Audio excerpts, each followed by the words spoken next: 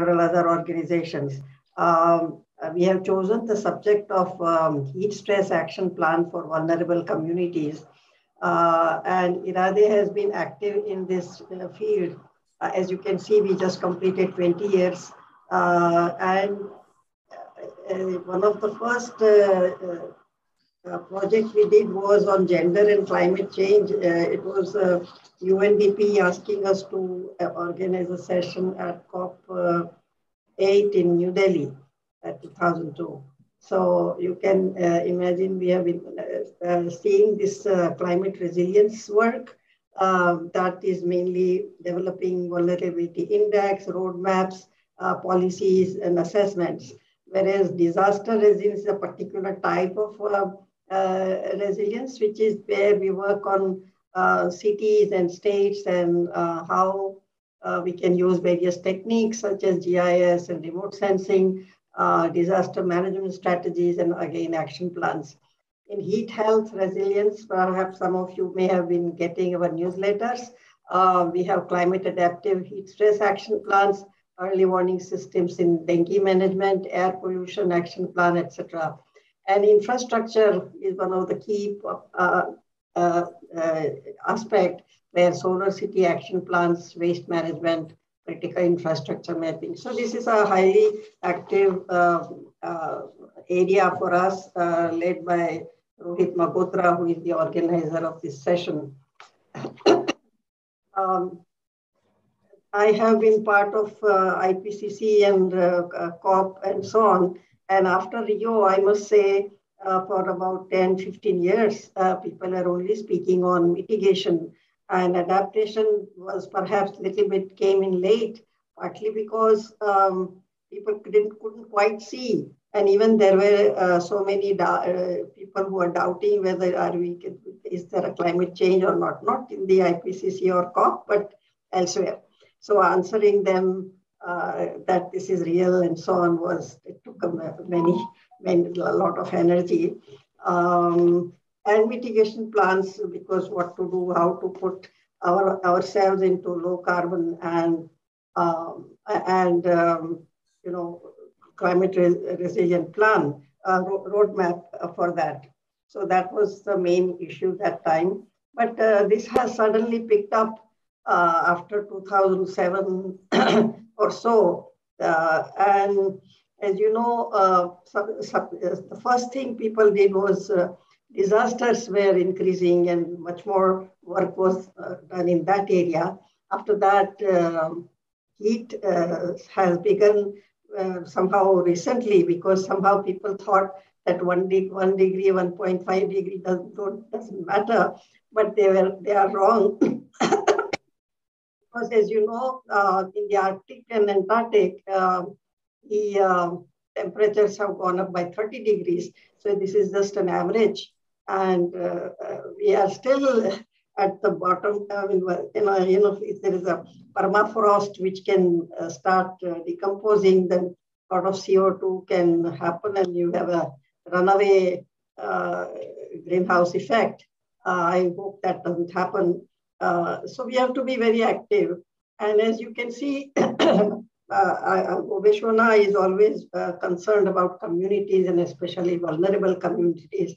And that's the correct approach, because we see we have forgotten many of the actually sensible and even cheaper options that we were ourselves practicing earlier when we didn't have air conditioners and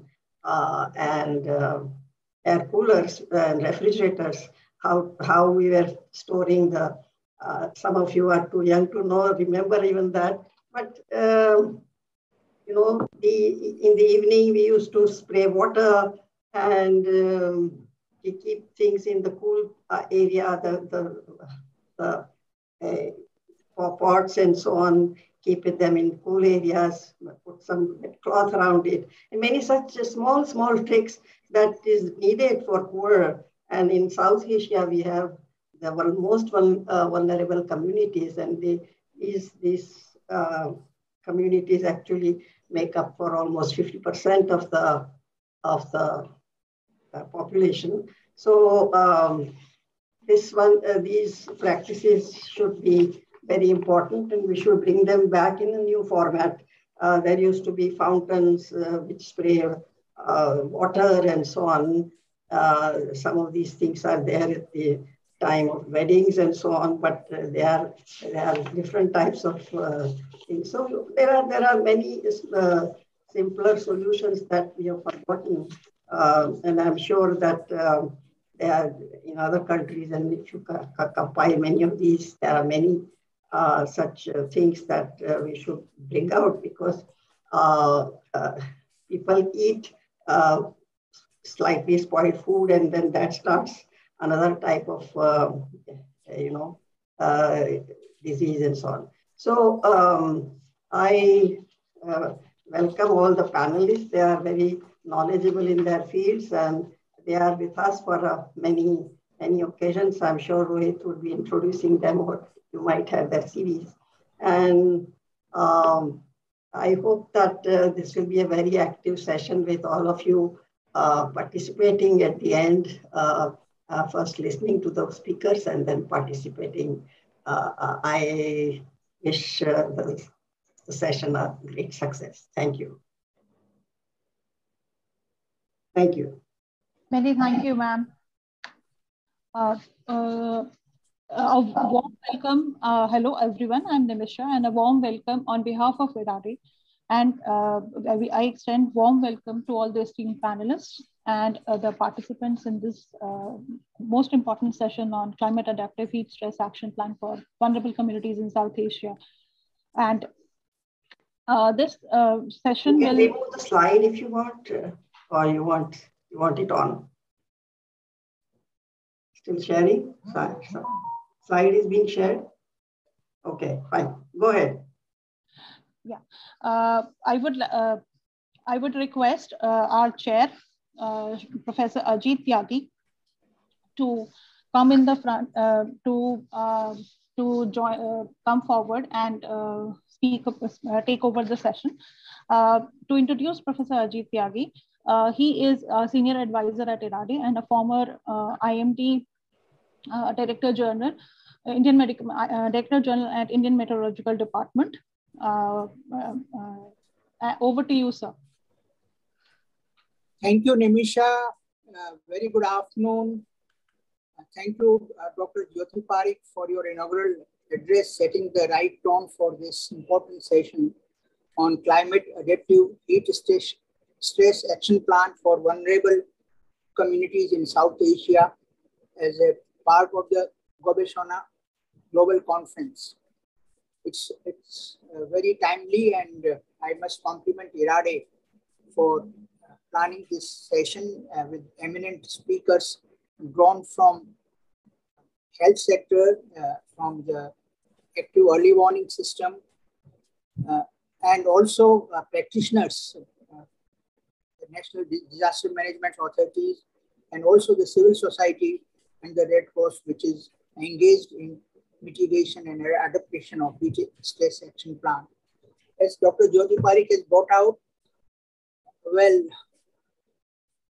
the heat is a direct, I think, manifestation of the global warming. Impact in other sectors may take time, but it is straightforward. And this is what is being observed in the last decade, that last decade has been the warmest decade, and last 6 years have been the warmest years in the history of last 250 years since the instrumentation started recording the temperatures. We have temperatures in Arctic, Antarctic, which are rising at a phenomenal rate. In fact, eastern parts of Antarctica have recorded temperatures as high as 40 degrees centigrade. You must have heard about the extreme temperatures being reported from the British Columbia of Canada last year, 49.8 degrees centigrade.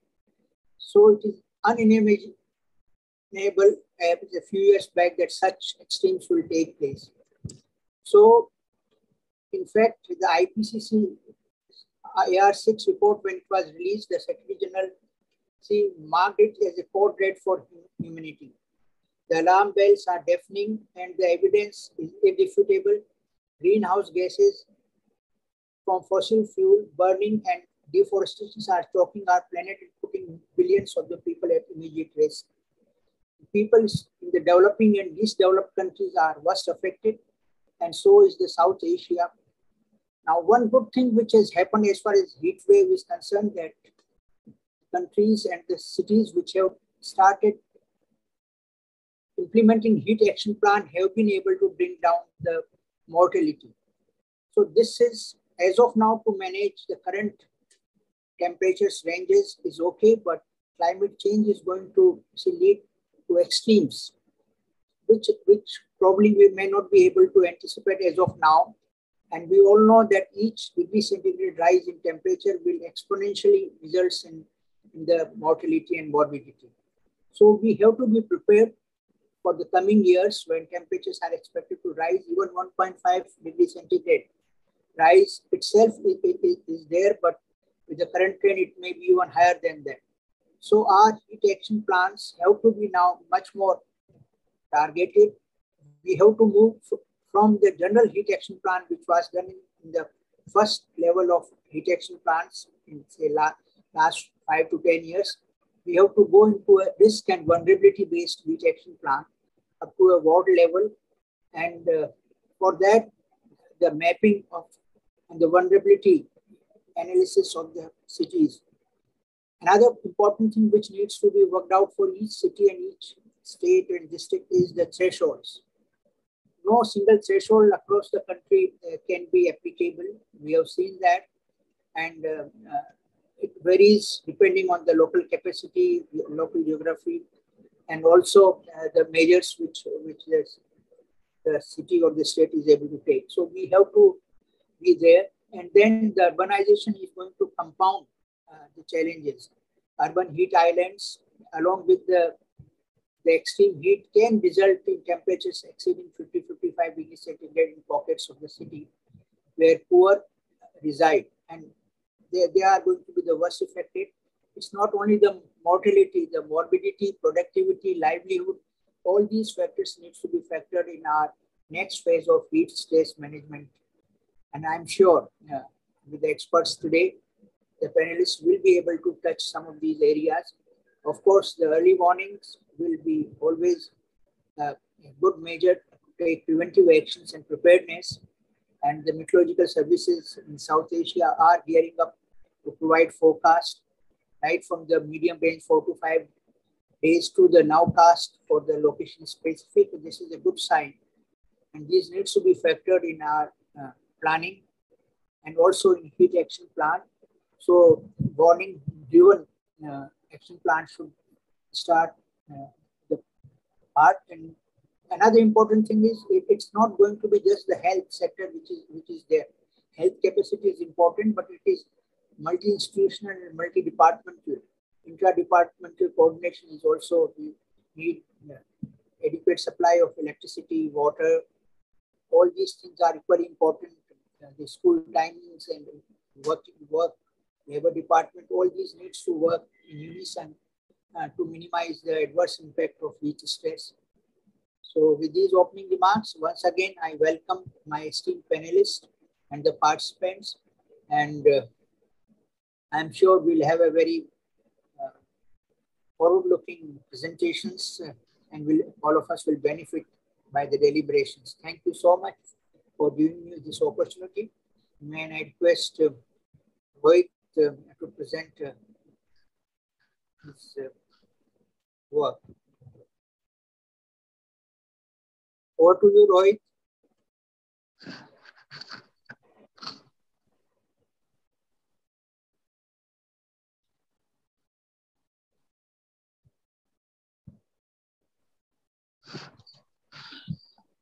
Hello, everyone. Hello, everyone. I welcome Mr. Rohit Magotra for the thematic presentation for the session. He is Deputy Director IRADe and leads urban development and climate change work here. He was also a principal investigator for the project Climate Adaptive Actions to Manage Heat Stress in Indian Cities, which was supported by IDRC. Over to you, sir. Rohit, sir. Thank you, Nimisha, and thank you, Tyagi sir, for giving for chairing the session and agreeing at such a short notice. And my also thanks goes to all the panelists who have actually agreed to contribute to this session in short notice. So today's session is being organized by IRADe in collaboration with South Asian Meteorological Association. And the session title is Climate Adaptive Heat Stress Action Plans for Vulnerable Communities in South Asia. I think the kind of context which Dr. Parikh has built in terms of the code red on the humanity and the need for the action with respect to the climate change is so apt. And as she rightly said, the evidence which the scientists have to generate and then give to the policymakers for action. So there has been a tremendous effort with respect to that. And we are lucky to have herself being part of, she was herself being part of this Nobel laureate team, which was awarded the Nobel Prize. So with respect to the topic, so heat is also something, which needs a lot of push. Not many people in South Asia are ready to accept that heat is a urgent topic for which action is required. Heat, in particular in the South Asia, is being taken as way of life. We have been living with this heat for so many centuries, and so we'll continue to live with it. So that's a kind of a sentiment which is there generally with most of the agencies which we get in touch with you initially starting the work with respect to the heat action plan. So IRADe's work in climate resilience is as old as 20 years, but with respect to the heat resilience work, we initiated around 6 years back and looking at, how do we generate more evidence for the policymakers? How do we look into the spatial vulnerability of the heat incorporated in the action plans? So there has been a wonderful work being done by the National Disaster Management Agency, India, with respect to developing the guidelines for the heat action plan. And we have the states of Odisha, which was a pioneer in developing the first heat action plan for the state in the country. And Ahmedabad has been a great example for the cities. And that work was done by IIPH, Indian Institute of Public Health, Gandhinagar, in collaboration with NRDC. So we have Polash with us, who will also speak about the work which was done on setting up the tone for heat action within Indian cities. So with respect to the need for climate adaptive heat action plans, so I think that's where IRADe contributed to the agenda of looking into the finer aspects of the climate, how it is going to further impact the heat wave and further going to lead the heat stress, and looking at the spatial vulnerability, not at the broad level of a district of the city, but looking at the finer spatial vulnerabilities at the ward level, so that the targeting of the population for the heat action is done with greater attention and with greater impact. And the gender sensitivity, how do you inculcate the components of the gender sensitivity while implementing the heat action plan? So as a part of our work, we did this work supported by International Development Research Center, Canada. So which supported us in doing the research and also designing and developing the climate adaptive heat action plans for the cities of Bhubaneswar, Rajkot, and Delhi. Delhi, to some extent, we did this work for the New Delhi Municipal Council, but also implemented a lot of our measures with respect to the heat action with the government of Delhi. So I think the tone with respect to the need for heat action plan, I think that's fairly set up by both Professor Tyagi and Dr. Parikh. So I think these events are becoming now kind of very frequent, and also the extremes are something which humans or even meteorologists haven't thought earlier that is possible. And the catastrophic example was last year in the Lighton, Canada, when the whole village got under fire, and the temperature extreme was as high as 26 degrees centigrade above the normal temperature. So that's the kind of a challenge which many other geographies are going to face across the world, and South Asia is obviously being located in the subtropical region.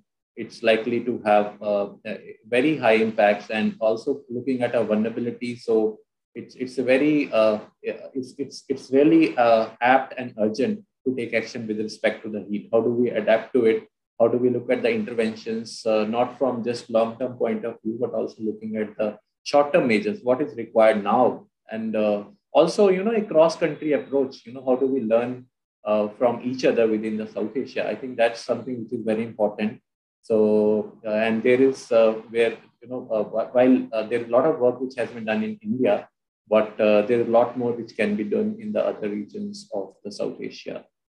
So this is this slide is about the temperatures today. What's happening in Delhi and across the country. But I'll share that the temperature extremes are very much evident in most part of the country, especially in the north. So we have severe heat waves happening in the Himachal Pradesh, which is kind of a a summer it's like a hill station. Most of the locations in Himachal are apt for being called as a hill station. So we have severe heat waves reported in Himachal Pradesh, Jammu and Kashmir in as early as March. That is something which hasn't happened earlier. We never had the deviation of the temperatures which are going above 10 degrees, above 8 degrees. And a classic case is a 13 degrees departure in Ekatra, a small tourist town in the state of J&K. And Delhi, for the first time, we have persisting temperature above 40 degrees for last couple of days. And this is something which is across the Delhi, the temperatures are much beyond even the severe heat wave level. So Delhi is facing severe heat waves right now in terms of the temperature, which is deviating 10 degrees beyond normal. And that's what is happening with the maximum temperature in the country. So it's a clear-cut, example. The summers in Delhi, we don't have severe heat waves generally before. May was the period. In the month of the May, that is when the Delhi will expect the heat waves and a very hot season. And this is the situation which is something which is like not even an end of the March. So that's where the climate comes into the picture, and the climate science. So we looked at these when we looked at the climatology of these cities, we looked at the past 30 years temperature, both maximum and the minimum, and that data was sourced from the IMD. So there is a clear case. We will see that there is a rise in temperature, and there are rise in number of heat events also. And this kind of evidence is actually there for all the three cities which we are looking at: Rajkot, Bhubaneswar, as well as the Delhi. So the heat is something which is coming earlier, and this is something which is not predicted earlier. That you were not expecting that temperature will touch 41.7 degree. And deviating 10 degrees beyond the normal temperature. So this is the story, So the point is that, the summer is arriving much earlier, the extremes are going much higher, and that's where we need to really look at action, what is required to prepare the South Asia with respect to the rising temperature. I'm sure there are similar trends being observed in Bangladesh and Sri Lanka, and might be later in the presentation, we have some more such evidences coming from the panelists too. So this was the warmest decade as per the IPCC, as per the NOAA records. So warmest ever decade. So temperature is rising, the extremes are rising, and the impact is also rising. In terms of the vulnerable population, the South Asia has the largest vulnerable population with respect to the heat stress and the heat waves, both. This is something which is the issue of heat waves was reported. It became actually major story when the Chicago heat waves happened way back in 1995, and where there were 79 reported heat-related deaths happened within the 5 days, and that's where the attention started trying towards the issue of the heat. And this is a classic slide where there's a mass grave in Chicago after heat waves. And so many people died because of the unprecedented heat wave, and the city was not prepared. So heat wave is something which is also touching the temperate countries. Moscow it reported 55,736 people died because of the heat waves. That was in 2010. So European heat wave, again, the death toll was more than 70,000 in 2002. So the point is that heat is a killer, and it's a silent killer, and it's also killing people across the globe and not just in India. And similarly, Ahmedabad, it reported deaths 1,344 excess deaths. This is Karachi, where 700 people died in heat waves in Karachi, and that's where the action towards Karachi heat action plan started. So this is something which I am just sharing with you to share, how heat is not something which has to be taken lightly. Heat is a killer, and it has to be recognized as a disaster widely. So just some more examples. This is the drival temperature in Pakistan, in Jacobabad, touching 50 degrees centigrade. This is the drival temperature where the human survival is not possible, and that's where the climate change is actually showing that a lot of places across the world, in Africa, in South Asia, will have more wet bulb degree days rise in temperature, which are beyond the survival temperature for the human beings. So, there is a so these kinds of incidences are likely to become common, and that's where the challenge is, that how do we kind of prepare ourselves to the heat, both in terms of mitigation and reduction part of it. So this is the Canada heat wave, which is like affecting the sea life. So it is like sea creatures, because of the warming of the oceans, died. Then we have Spain heat waves, where this is a livelihood loss. This is loss to biodiversity. This is loss to yield, to the horticulture yield. So this is Egypt heat wave affecting the mango yield.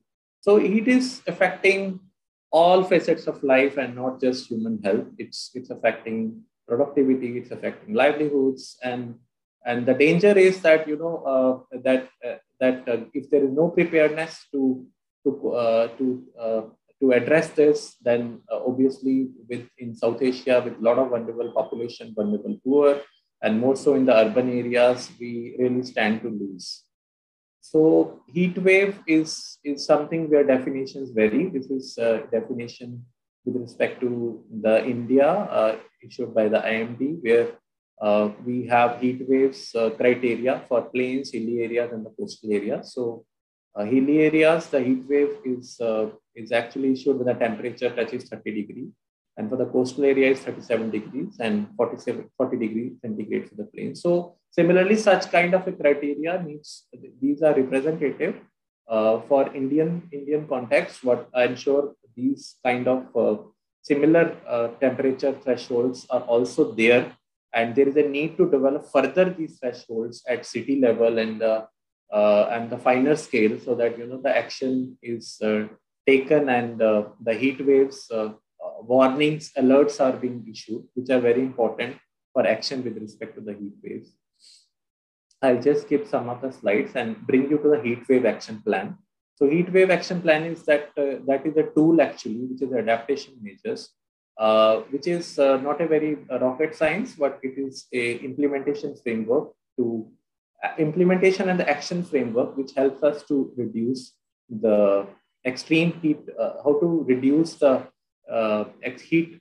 extreme heat response. And so there is an intercoordination between the departments. There are heat alerts which are issued, which flow to the departments, and based on that, the actions are decided for the departments and for the citizens to be prepared and to reduce the mortality. So the early warning, coordination, and the emergency response system, these are kind of three pillars of this heat action plan. And this is what is a tool which we think is important to actually adapt to the increasing actions of the heat stress.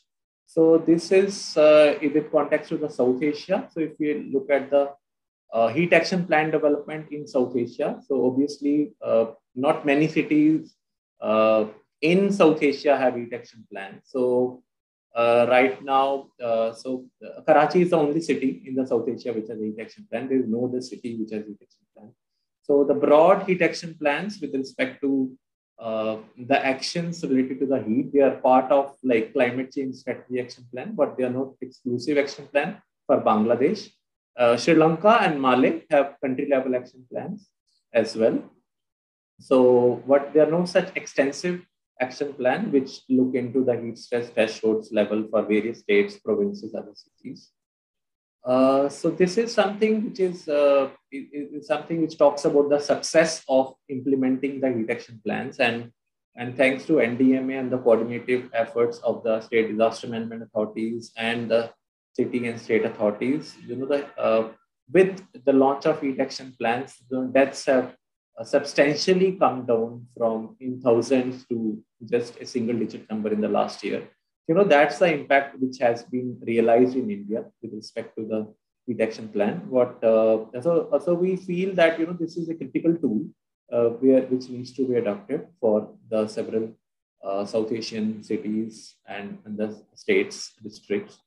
So I'm just sharing a small example of what orienting to what the climate adaptive heat action plan and how it helps in further.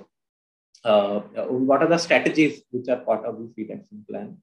So just an overview of, I'll just give you a broad overview of a heat action plan. So it's important to capture, these are the action plans which are at the city level. So it's important to understand the social demographic composition of the city. Urbanization is a major driver. So that is also important to understand.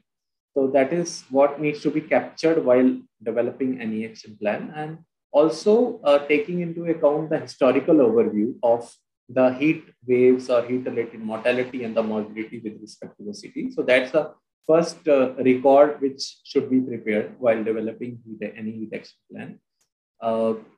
Second, being part of the climate adaptive heat action plan, we see that climatological variance is very important parameter. So there we look into the temperature and the relative humidity of over a period of last 20 to 30 years to look at what is the kind of a trend we are seeing in terms of the rise in temperatures. So that these data is available with the meteorological department, and that should be sourced to look at what kind of a trends which are happening both in terms of temperature, the maximum temperature, the minimum temperature, and also the relative humidity, the morning as well as the evening levels of the humidity, because relative humidity is also a critical component of the heat stress, especially for the coastal cities. So that's where we look at the trend analysis,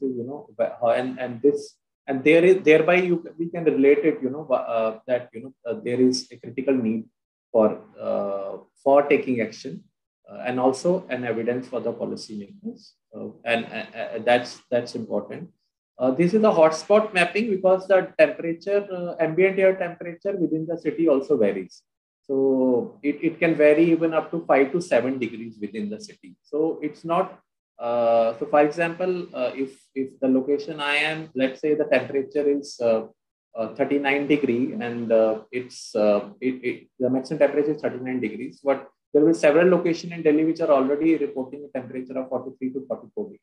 So obviously it's important that we also identified the spatial heat hotspot maps within the city, so that the action can be taken in those areas which are being reported, which have relatively higher temperature compared to the available station. There are limited meteorological stations which record the temperature. So it's important to look at the space from the spatial point of view, where your hotspots are located within the city, which can be done through the GIS hotspot. But ambient air mapping is helpful. If we do such campaigns, it's definitely possible to assess the spatial differentiation of the temperature, which helps us to identify the heat hotspots within the city. The very critical component of any action plan is to identify vulnerability, to identify the vulnerable areas, the vulnerable groups. So that's where there is a need to look at, where the slum population is, the low income group population is, and to assess the kind of urban infrastructure services facilities they have, access to water, the kind of housing they have, the access to electricity, access to health centers. That is very critical component with respect to assessing the vulnerability. Impact, because heat is impacting, and that's where we need to highlight that it's impacting the various the various it has various types of impact, but on the health, livelihood, and productivity. But heat action plan should be broader also. Should be further broadened in looking at the assessment of the heat stress on the livestock, also looking at the fires incidences which are happening within the city. So it should be also, it should go beyond the human health and parameters, but also look into broadly other issues which will need attention in case of the severity of the heat wave or the heat stress. Stakeholder mapping and capacity building, that's a critical component, because one has to identify, that if there is a heat alert, then who has to take action, what kind of communication has to go, who will take that action, the responsibility. So it's a responsibility matrix, and that can be built only if we understand who are the stakeholders who can help in designing and implementing the heat action plans. So heat action plans also documents the mitigation and the adaptation strategies which should be taken by the city. The short-term approach, medium-term, and the long-term approach. Though right now our heat action plans, they focus more on the emergency management and looking at the short-term actions. It should be broadened to again include the long-term options, in several options related to urban planning are also important. And the critical component is also looking at the dissemination, monitoring, and evaluation. When you are implementing action plans, then what kind of results you are getting from the field. So this is public outreach is important. So these are broadly the 9-10 components of any action plan, and I think it's fairly achievable. And these guidelines are now available, and also as a part of work, we are making this available to the cities and the countries we are working with moving forward. So there are a lot of resources with respect to same. I'm sure NRDC and IFRC, they have also done a lot of work with respect to it. They will also sharing some of the experiences. But this is where I think the action is required to kind of increase our preparedness with respect to the heat action. I won't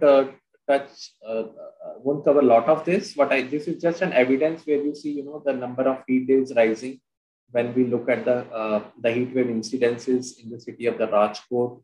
So if you look into the decadal trend, this is a very clear evidence. So in decade of 1971 to 80, there are only 6 heat wave events reported. But if you go to the 2011, 21, there are 66 such events reported. And more so in terms of the hot days, the number of the hot days are increasing. For example, in case of Delhi, so out of this 90 days heat season, there are more than 45 to 50 hot days now being observed, which is like, temperature crossing 40 degrees. So that's something which is very clear evidence, and this evidence is clearly showcases, the need for adaptation to the heat action plan. This is something trend analysis, as I'm talking about, looking at the climatology. So what we also observe that heat season is arriving early, So March is relatively heater in the cities, and so it's a shift in terms of, early heat waves in these cities. And these are the trends. We also found there's an increase in minimum temperatures other than the maximum temperature. So this is a part of the climatology which I was talking about. So vulnerability, this is an important focus of any heat action plan. And it's important to identify the vulnerability at a unit, for example, a ward level unit, or even going down further to identifying few pockets within the city. So the most vulnerable areas which we found with respect to the heat action, because of the several issues, infrastructure issues, and their ability to cope with it. So slums and scattered settlements, they are definitely needs a high focus. The areas which don't have access to water and sanitation, minimal presence of household amenities, the areas which are relatively hotter, the urban heat islands within the cities, urban heat hotspots, industrial belts. So these are the areas which need attention when we are looking at the heat action plans. Then vulnerable groups, this mapping is something which is important to identify, where the action is required first and foremost. And that's where a lot of work has to be done. So economically weaker section, elderly, children, pregnant women themselves, both indoor and outdoors, both are vulnerable. People who have comorbidity. So all these are the part of the vulnerable group. So this becomes very important when you look at the city or action plans. And as a measure of vulnerability, this is the index which we have developed to look at the vulnerability. So while we did our surveys, we look into sanitation, access to toilets, access to water, frequency of the water supply, electricity, also the symptoms which are reported by the population previously, access to health infrastructure, transportation, how they are, what are the modes of transport which are available, cooking practices, whether happening indoors or the outdoors. Ventilation is very critical factor because if in case of lack of air circulation, the heat stress increases. Housing type, housing roof, whether it's a top roof, the heat awareness. So there has to be a combination of several such factors to look at the vulnerability, and that's where the action has to be then further devised by the city authorities and the civil society. So this is some such maps which can be generated. These are ward level maps where we look at the areas where there are issues which related to housing, access to water. So a lot of reds you see. So these are the wards which are prioritized further by the municipal corporation to take action where there is no access to water. There should be supplied water. Where there is no access to electricity, there should be supplied electricity. So this is where the cities, municipal authorities, they are constrained in terms of their resources. So these actually help them to prioritize and take action. So these are the maps which we have produced for the cities for the action. So huge losses in terms of economy. So already poor are reported huge monthly wage loss, and these losses may vary, but definitely the losses are higher.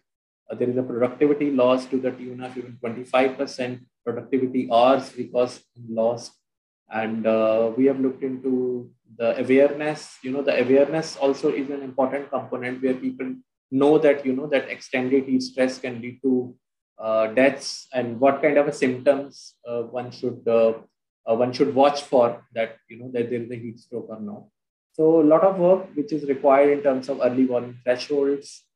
At what level the mortality starts in the city. So this so the work which we did with the RMC. So they lowered the heat wave by half a degree. So earlier it was like it was 41 degrees when the yellow alert was issued, but now they started 0.5 degrees. So there is so this is important because one has to see how the mortality is happening within the city and need to create such thresholds so that the mortality and morbidity can be avoided. So this is a framework, how the heat action plan works. So there is an IMD alert which goes to the Rajpur Municipal Corporation, to the commissioner, and then it goes further to various departments, hospital department, labor department, water department, transport department. So there are a lot of actions which has to be taken with respect to this. So this is an example of the during the season, but there are other activities which have to be done before the season and post the season. So hospitals have to look into their supplies, link their workers. Laborers have to be provided with the shade. Their work hours can be shifted, providing water tankers to the slum. So maintaining power is critical. So there are several departments which have roles, and that being mapped. So each is assigned responsibility to take action. So for example, public health manager, they have to identify vulnerable areas, ensure adequate inventories of medical supplies. Health emergencies this is the most critical component, I would say, with respect to managing the heat-related emergencies. Where the public health managers have a critical role, the hospitals, the doctors, the paramedical staff, the frontline workers, even the pharmacies. So more they are aware of the actions and more they're prepared, so we will be able to arrest the mortality due to the heat. So these are some of the roles and responsibilities. This is available. I'm just showcasing. But as I said that these are some of the actions which we took and which are adopted. So there is the hoardings or posters on LEDs, TVs, and distribution of the pamphlets, awareness workshops for traffic police. They are highly vulnerable. Street hawkers, construction workers, school children, opening gardens, during the heat season, which were generally closed in the afternoons. Availability of the watersheds. So even the roofs need to be cooler. So a lot of work is being done in India with respect to the cool roofs. Provision of these buses, when they transit. So they are actually kind of the passengers. They actually are the continue wear the heat when they are traveling. So provision of water points and oral rehydration salt at construction site, bus stands. Also awareness through the political campaigns. So water tankers. So communication to them. So a lot of interventions, but they are also very simple interventions, which Dr. Parikh also highlighted. They are simple interventions. If implemented, they can actually check the mortality. But also looking at the medical preparedness and monitoring analysis, how they are faring. So there are several measures which could be adopted. As I said, that current focus is more on the short-term measures from the management point of view. What more could be done in terms of long-term measures with respect to the urban planning, green spaces, nature-based solutions. So some of the things which we need to, so it's not like, one jacket fits all model, but lot of cultural aspects with respect to the work practices and also housing designs. They like chhajjas, courtyards, they have been part of the South Asian architect. They need to be kind of retained and not just follow or ape the Western practices of glass-based buildings and with low ventilation and increasing use of the air conditioning. Air conditioning itself leads to a lot of rise in the temperatures and leading to the urban heat islands. So there are so it's not something where we have to take like I would say like a lot of investment has to be done with respect to taking action. But if there is a concerted approach, coordination, and there are and also a commitment from the city, state agencies, and the national government. So this mortality and the morbidity can be arrested, and it's not only just for the vulnerable population, but the GDP of the country is also being affected because of the rise in heat stress and the heat action, and that's where the countries have to kind of ensure that the proper action is taken and the heat waves and the rising heat stress is not being taken lightly. But at the same level, if a concerted effort is taken by the government, civil society, citizens, and the related groups, it is definitely the heat action plan is a very strong tool to arrest the heat wave deaths. So there are several things, there are several campaigns. These are some examples. This is an advisory. We have issued advisories to the people. This has been issued in the local languages. So this can be translated. This is freely available as a resource. If you want, you can take it. There are other resources also, but these can be used. I won't touch this. But again, medical stakeholders is an important component. The doctors, medical practitioners being sensitized to the action. So that's where a lot of work has been done as a part of our work. Similarly, and this is some examples of the Rajkot where they put the hoardings on the roads advising them, and RMC also identified which are the vulnerable pocket, ensuring supply of water available to these cities. So these are examples of the ORS being available.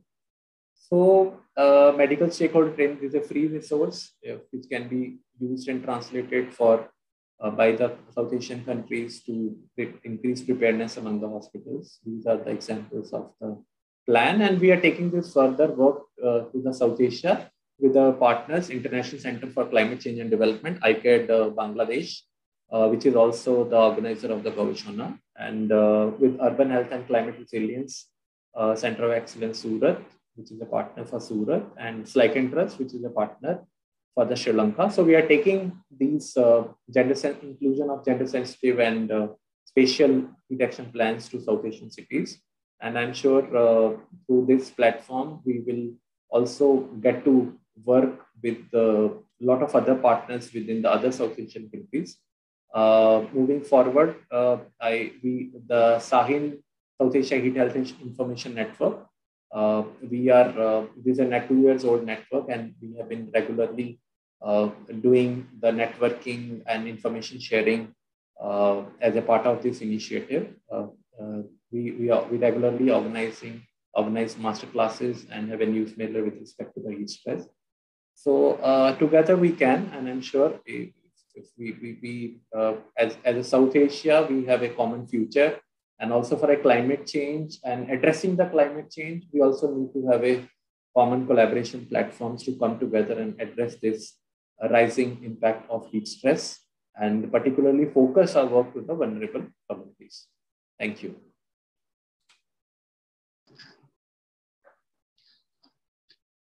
Thank you so much, Rohit sir. Next speaker for the session is Dr. Vikas Desai. Nimisha, if we can have some quick comments from Chair. Okay. Thank you, Rohit, for sharing the work being done by IRADe and offered to extend it to the South Asian partners. This is very much required, and there are now many such forums which encourages the collaboration, and because this is one thing, because weather and extreme hazards, they don't have any political boundaries. And South Asian region is very much closely, she gets affected. As you have brought out already, the hill states are experiencing heat waves. So we have right from Afghanistan to Bhutan. Most of these countries are the next target of the heat waves. So we have to start sensitizing these countries also about imminent danger of heat waves. And another part is that there are other partners, like you have mentioned SAHIN, which is a very good platform where the knowledge partners, users, practitioners, all they share their experiences and develop capacities, awareness. And the South Asian Meteorological Association also is a professional body which promotes basic science in meteorology with the focus for the society, for their safety and the sustainable development.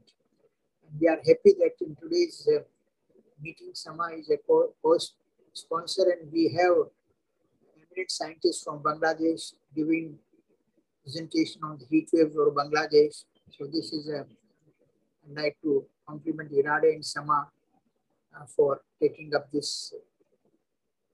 We now have a very practitioner on the ground, Dr. Vikas Desai. She's been championing the cause of such initiatives at the ground level, and she led this initiative in Surat city, a city which is unique in many ways, very progressive city, and that can be a good example for many urban centers which can take up similar work, not so much dependent on the central agencies or outside, but developing local capacities and implementing local plans. So this is a very good example. And Surat is a little different from the typical heat wave action plans which is being discussed of Ahmedabad and many other inland cities, which is semi-coastal city.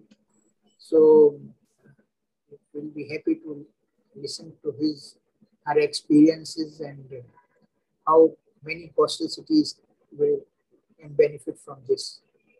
Dr. Vikas Desai, over to you. Thank you. Ma'am, Nimisha will just read a small bio profile and then. Okay. Yeah, thank you, sir.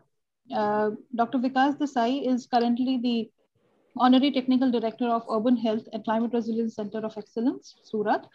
And she has served as professor and head of the Community Medicine Department at Government Medical College, Surat. She has engaged with several state-level projects on public health, climate, and health resilience. And she has actively contributed to the Heat and Health Action Plan for the city of Surat. Over to you, ma'am. Okay. Thank you. Thank you, Nimisha. Thank you, Dr. Tyagi and Rohit Bhai. I'm happy to talk about our local experience, as I believe that we learn from global and national experience, but ultimately it is to be translated into a local format which can be operationalized. And it is known that every city is different, every population of city is also different, and the administration also, efficacy of administration also is different.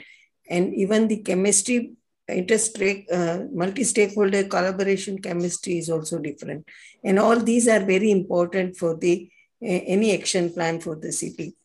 Several times it has been mentioned that health is not the only outcome.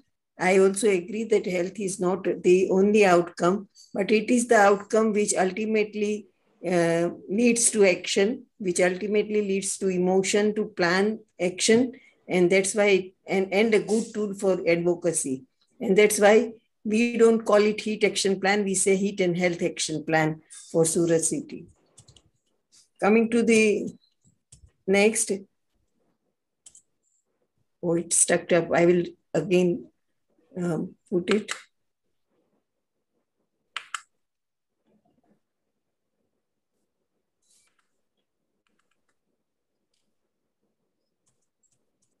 No, it's not moving. I'm sorry, I'll do it again.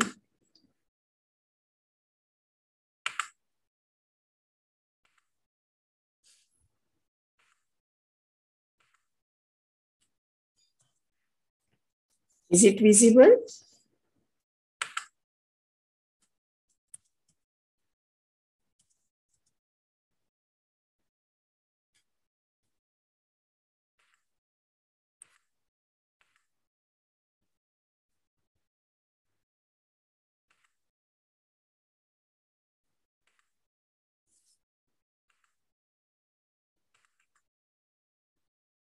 I hope now it is visible. Yes, ma'am. Okay. I'm sorry. Can you expand it, ma'am? I'm doing it. Thanks, ma'am. Okay. This is about a little bit about Surat. It is the largest city in India, 8th largest city, 4th fastest growing city, have highest migration rate in proportion. It is termed as economic capital of Gujarat state with diamond and textile industries predominant, but we have several other mega industries also in the city. We are the smart city with on 4th rank, and we are the clean city on rank 2, which we are very proud of because we were the filthiest city of the country in past. It is a historic city, even historic trade city, I would say. Municipality was also established in 1852, and it has a progressive local self-government. Because we face so many challenges, we have to keep up our movement going, and that's why we need to add up the several actions, including what we have done. It is a flood-prone city with 25 floods in 100 years on history, and high-risk climate change category. We are in high-risk climate change category. As far as flood is concerned, world has known us in 94 by plague episode and flood relationship. So I'm describing the actions of the Surat under Surat municipal corporations in the Surat city, which helped facilitated the building up of the heat and health action plan. First was it formed a trust, that means focus on the health and climate. This registration of a learning organization is very important for every city. Doers cannot do this job. They are so busy in their day-to-day administration that they cannot cope up with that. Another important thing is, even if you hire a consultancy, this is not a one-time job. So it is not a static phenomenon, climate change. And that's why you will have to track the climate, the health, and then interrelation and in spatial variations, and go on updating your action plan so that you are better off next time. And that's why you need some local organization to support the administrative organization, which was done through USCRCE. It was settled by the local self-government itself, and it is public-private partnership mode trust. And it was institutional. It was an outcome of the project, which was Urban Health and Climate Resilience Center under SN project of Rockefeller Foundation between 2013 and 16. And it has worked on several assignments which are related to urban health, which itself is a new arena. So we need to learn and develop so many other models for the urban health implementation as well as climate. So first thing which was done was to analyze the climate trend of the city. This city originally was known as a very comfortable city except monsoon. We did not have low or high extremes of temperature in the city. We never experienced it. And as far as the heat wave is concerned, which is a global and local phenomena, everyone has experienced that the things are changing. The seasonality is changing, the time of the high temperature, low temperature is changing, even monsoon is changing, and things are changing very fast. But the thing is, people think that it's not much in my city, it is somewhere else which is very high for city like Surat. That is one challenge. And second is, people accept that it is going to happen. What more we can do? Let us try to live with it. And when people think about it, the first thing which comes is a survival action, and then comes the health action, and then comes the development action. So we analyze the maximum temperature, high temperature days, as well as heat index, because we are coastal city. Our humidity goes up to even 91%, and that's why we found that 2010 was worst, and after that, every year we get high heat index. We could also relate, though it was not very high in thousands, we could also relate the temperature and all-cause mortality, and which showed that there is a rising trend of mortality, all-cause mortality when temperature increases, and when especially in heat wave days. Even intra-city variation, as it was mentioned, is now established in the city. Almost 4-degree variations in the temperature in various zones. We have 9 now administrative zones, and seashore is more comfortable temperature-wise compared to the other area. But when you convert it into heat index, even seashores are a difficult area to stay with. But the demographic characteristics of the population also is different in different zones, and that decides the public health vulnerability, even the heat and health vulnerability. We also mapped out the practitioners, because our focus was first on health and along with that the heat. So we mapped out the practitioners in public sector and private sector, and we also assessed what is their experience of dealing with heat-related morbidity and mortality, and even a treatment. And based on that, and our analysis, we also prepared a training module for them, and we work with the private sector also and public sector also. The fourth thing we started was a forecast system, which we started receiving from IMD, and we started working on it. So even this time is the heat wave time for Surat city, 37 degree plus.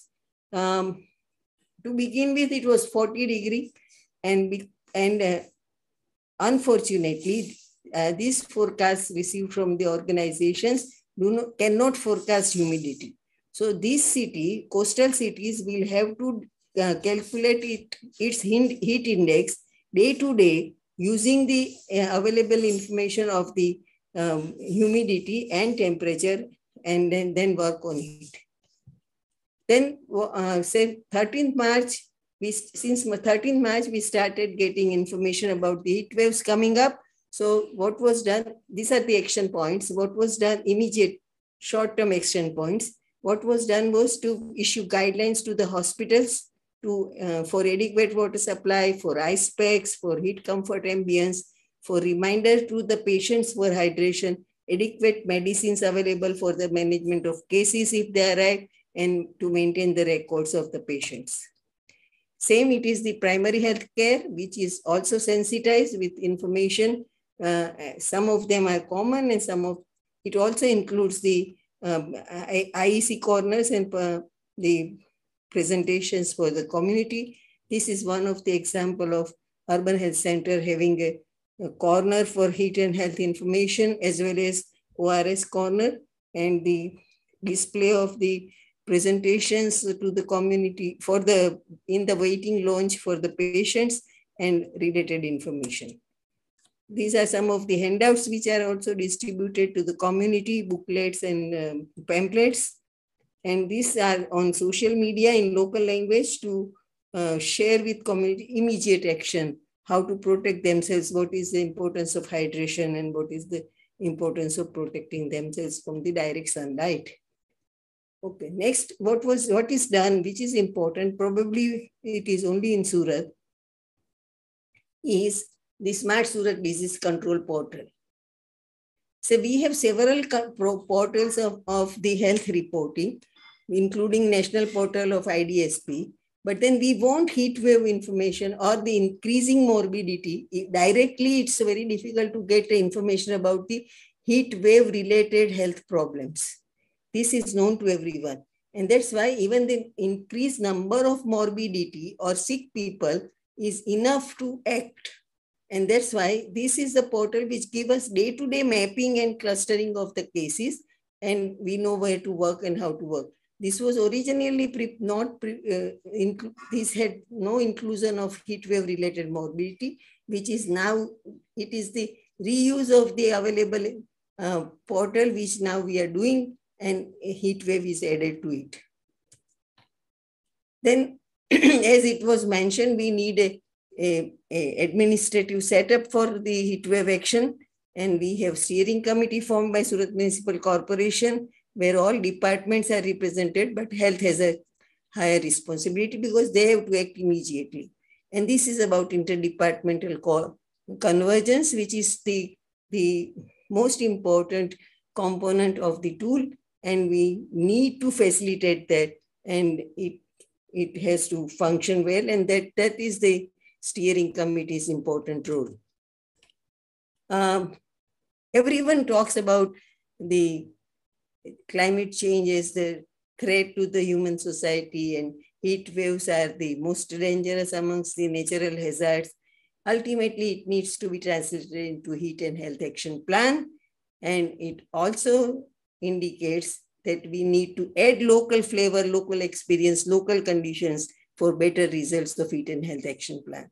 Thank you. I think I could convey convince the people for the local action and the trend by which the local action can be taken. Thanks a lot.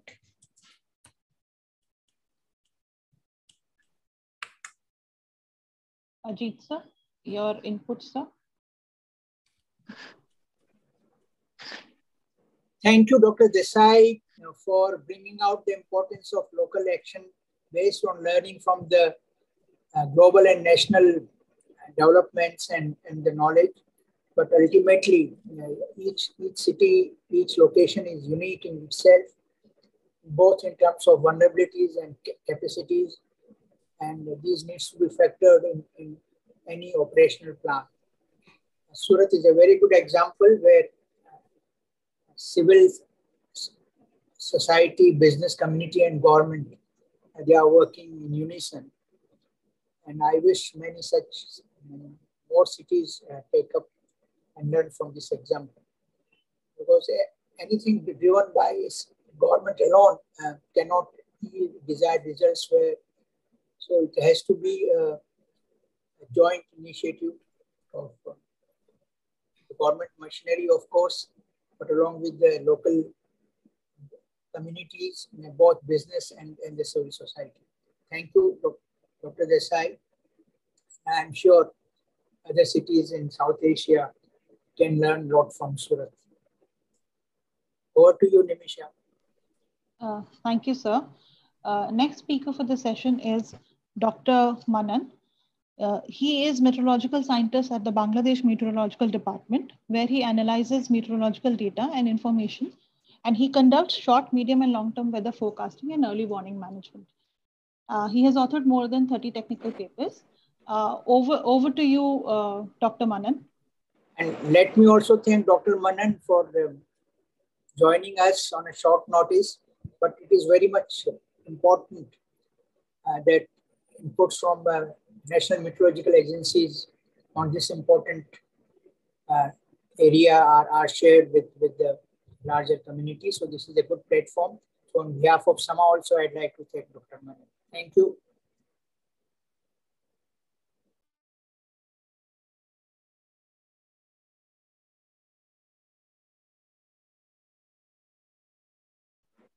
Dr. Manan, floor is yours.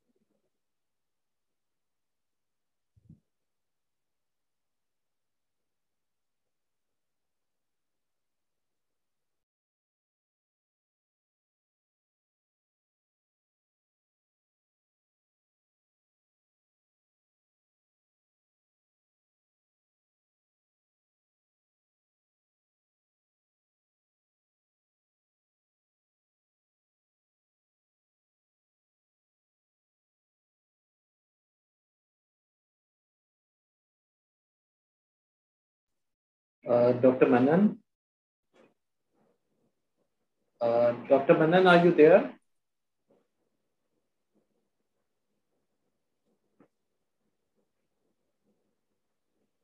Nimisha, we can move to the next speaker. Yeah, in case he is not able to start his presentation. Yes.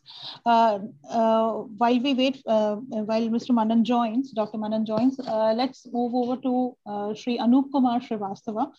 He is Senior Consultant on Drought and Heatwave Expert at the National Disaster Management Authority. And he was part of development of the National Agriculture Disaster Management Plan, where he assessed the impact of heatwave on agriculture. Over to you, Sri Anup.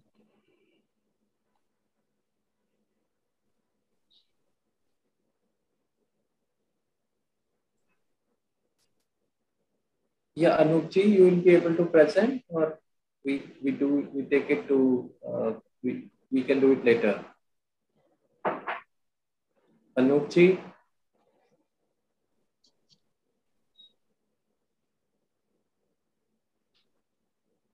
Nimisha, I think we can move to the next speaker. We can come back to Mr. Anup's presentation here. Yeah. So next speaker in the line is Mr. Polash Mukherjee. He is a Delhi-based researcher and policy advocacy professional with a significant experience in the area of environmental health and air quality management. As the lead of the Natural Disaster Defense Council, work on air quality and climate resilience in India, he works closely with the national as well as the several regional and city governments in India on strengthening institutional capacities and building community resilience to climate disasters, including extreme heat. Polash is also recognized as a strategic leader in the field of air quality management in India. Over to you, Polash.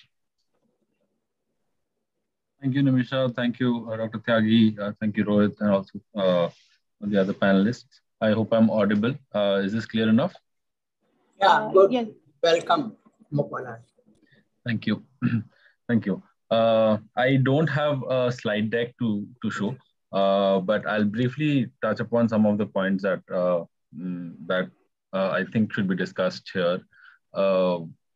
Briefly touch upon the history. I think Rohit has given a very good overlay of how heat action planning in India began. But our role as an NRDC was, of course, in partnership with the experts, Dr. Mavlankar and his team at the Indian Institute of Public Health, Gandhinagar, which is in itself part of the Public Health Foundation of India, is to work together since 2011. On strengthening heat preparedness in the city of Ahmedabad. So before I get there, let me just quickly introduce myself and my organization for participants who may not know me. So I, like Nimisha said, I lead the work on climate resilience for the India program for an organization called NRDC, so Natural Resources Defense Council. NRDC itself is a 50-year-old organization working on the environment based out of the US. It has several international programs operating as well, including India and China. The India program is 10 years old. And in fact, the heat work is really what NRDC began working on in India way back in 2010. So that's just a little bit about the organization. Like it's been mentioned before, we did work to co-develop the Ahmedabad Heat Action Plan back in 2011, and it was first launched in 2013. This was built on the back of a severe heat wave in the summer of 2010, where an estimated 2,500 mortalities were attributed to exposure to extreme heat. Subsequently, as I'm sure Anoopji and others will talk about, the National Disaster Management Authority took up the helm of coordinating and steering national level heat action plans, and as well as breaking them down into several state and local level counterparts. Ahmedabad's pioneering heat action plan focused local efforts on extreme heat as a life-threatening public health issue. And that's where the role of IRPH really came in. The plan, which deployed heat early warning systems, also facilitated a strong and coordinated response to protect vulnerable populations, health professional training of health professionals, as well as workshops with the media. And since 2011, 2012, when it was first rolled out, we have also been able to successfully do a impact assessment, which has been peer reviewed and published about. And we're happy to note that the heat action plan in Ahmedabad has helped avoid an estimated 1,100 deaths annually since the launch of the heat action plan in 2013. So one of the first questions that we investigated was who in Ahmedabad was the most vulnerable to extreme heat. And as Rohit has very strongly demonstrated, this is only possible by trying to understand the granularities at the local level. So we were able to survey the city's most economically disadvantaged neighborhoods to understand who was most at risk during the heat waves. We had consultations with outdoor workers, with medical professionals, and with city leaders to develop ways to reach out to those hurt the worst by extreme heat. Older adults, young children, people with comorbidities, heart, lung, and other ailments, pregnant women, these were amongst the most heat vulnerable.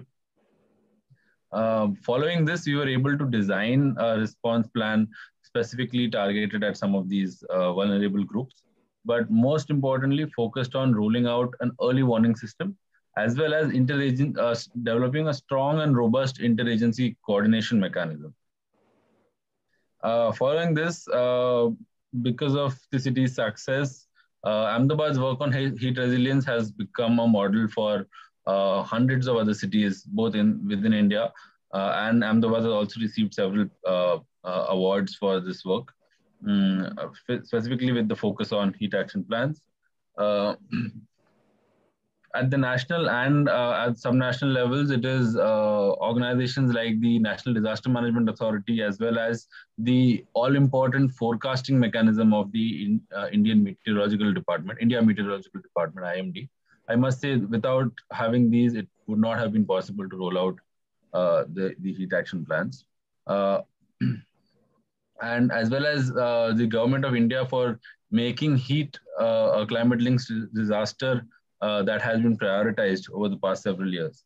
As Rohit pointed out, the number of reported mortalities has severely dropped from over 2,000 a season to less than 4, I think single digits last year.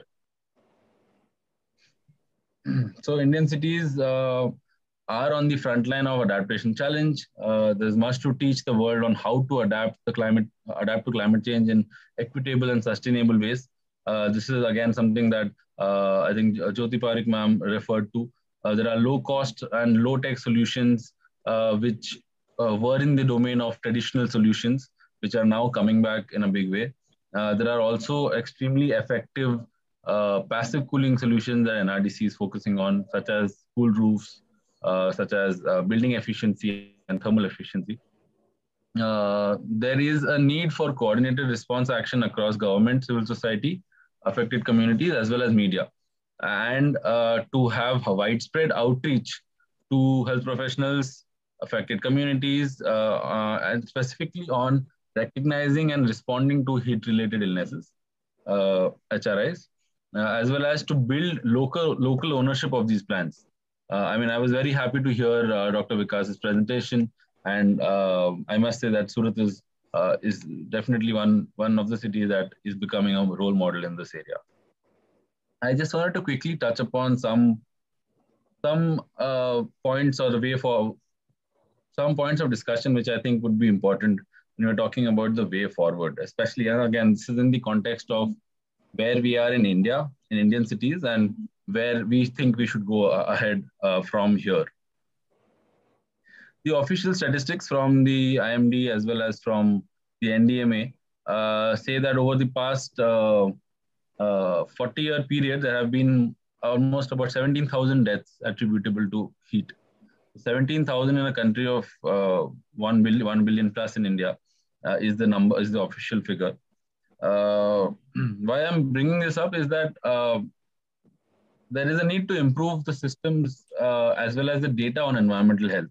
And I put this very broadly because the current focus here is on reducing mortality. While this has served us very well right now and in the past 5 years, as shown by the graph of reducing mortality, there is a need to look beyond the mortality morbidity approach.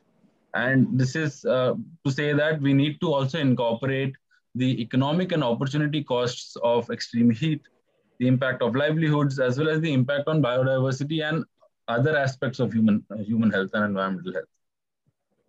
This is where the focus should be increasingly across the levels of administration, at the national, subnational, and local level. I bring up the first figure of 17,000 because and I again point out to some of the slides shown before, there were 50,000 plus deaths attributable to extreme heat in specific countries in a single year. What this points out is that there most certainly are severe gaps in the in recording morbidity and mortality data, specifically in attributing them to exposure to extreme heat. In many cases, these are extrapolated from all-cause mortality data, and there may be several gaps in capturing the actual extent of extreme heat on human health. I was very happy to note the system that Surat has developed in terms of the smart, I believe it was called the Smart Disease Control Center in Surat.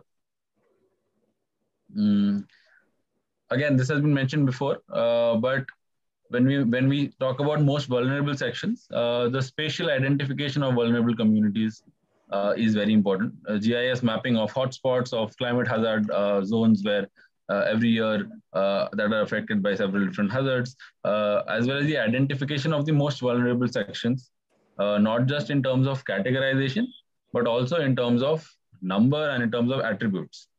Why I say this is that in many cases, these sections of population that are the most vulnerable are often underrepresented, as well as they are mostly in the informal sector. So they are not very well organized. They need better representation and better participation in the process, not just of HAPs, of heat action plans, but also in administration in general. Currently, the system of heat action plans, although is fairly robust, but it remains very top down. So there is a need for developing avenues for participation of the general population, as well as of specialized institutions in building out a reiterative process of strengthening heat action plans. And this is what I mean by revising them on a temporal scale and strengthening them year on year using locally gathered data. Two more points. One is the need for effective communication. So there is a need to mobilize targeted as well as trusted communication that on a sustained manner alters group behavior. This is what is missing currently from HAPs. There is a tendency to approach communication with a very broad brush. So we need to streamline that, target that at the vulnerable sections in the language and the medium that effectively conveys the impacts of exposure to extreme heat. traditional methods, as highlighted by Dr. Jyoti Parikh, these should be a focus area. The last area that I wanted to talk about, and this is because I also work on air quality as my role as the lead for air quality and climate resilience in IRADe, is the need for building out co-benefits as well as convergence with ongoing climate action. So, like it has been noted before, there are piecemeal action interventions happening across different line departments at the municipal level, different departments at the state level, and different ministries at the national level. So there is a need to build out a unified approach to this. Specifically here, there is an opportunity to build as well as strengthen unified capacity on environmental health across levels, national, state, but very importantly, local levels. Like Dr. Vikas mentioned, the local level is where the implementation happens. So that's perhaps more important than the other two. There is now an opportunity to build out localized capacities. So teams at the municipal level or external teams, but definitely long-term teams, not consultants like mentioned before, who have the capacity to analyze health, meteorological, socio-economical, as well as other forms of data, to build on forecasts and other historical data, as well as to build out a proactive response rather than a responsive reaction to environmental health risk factors. And I say environmental health risk factors and not extreme heat, because here the opportunity lies in working across segments, air pollution as well as other climate-linked disasters, drought, extreme heat, of course. These are all correlated. There is a lot of action now at the international state, and I believe will soon trickle down to the state level on energy transition. So this whole question of net zero and therefore movement towards cleaner forms of energy and their impact on climate. So there is an opportunity here to integrate these responses at the local level is what I'm trying to say. Here I must say that NDMA has taken a proactive approach to moving beyond just responsive HAPs to incorporate middle and long-term interventions into heat response resilience building. Last year, the NDMA, along with NRDC and partners, were involved in launching the National Cool Roof Challenge, which encouraged cities and districts and states across India to build out localized targets to implement cool roofs and passive cooling, to therefore integrate this dual approach of energy efficiency, reduction of energy consumption, as well as reducing the impact of extreme heat. So looking at the NDMA is also looking at the integration of action on town and civic planning. I don't know if Dr. Rajshri Kotharkur is here, but she's been working on this, as well as on building thermal insulation and improvement into energy efficiency and passive cooling. So there's a lot that can be done here. We are at a inflection point, so to speak. And already this year, we are seeing the impacts of extreme heat. Rohit, I think, showed in his graph that there are certain parts of India that are already 8 to 10 degrees above what the normal seasonal temperature is. The fire in Sariska is now being the spread of it is being attributed to how dry the landscape was owing to extreme heat. So it's time we work on this, and I'll stop at that. Thank you.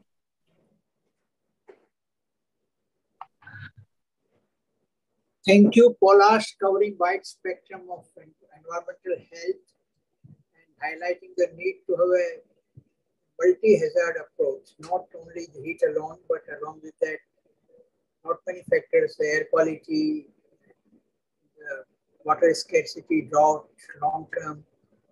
And this is what now the approach is, to have a multi-hazard, impact-based forecasting and necessary follow-up actions required. So this is very much required. Another thing which you brought out was the challenge to build up good quality environmental health data. So any knowledge-based intervention has to come with the data which is of good quality. Otherwise, it will be more of a.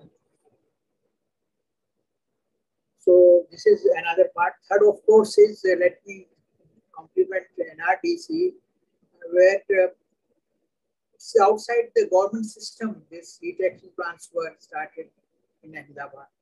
So this is a very good example which other civil society organizations can take up.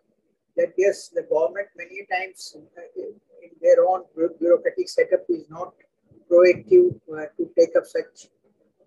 Whereas civil society has got a freedom and they can bring many expert knowledge partners to implement.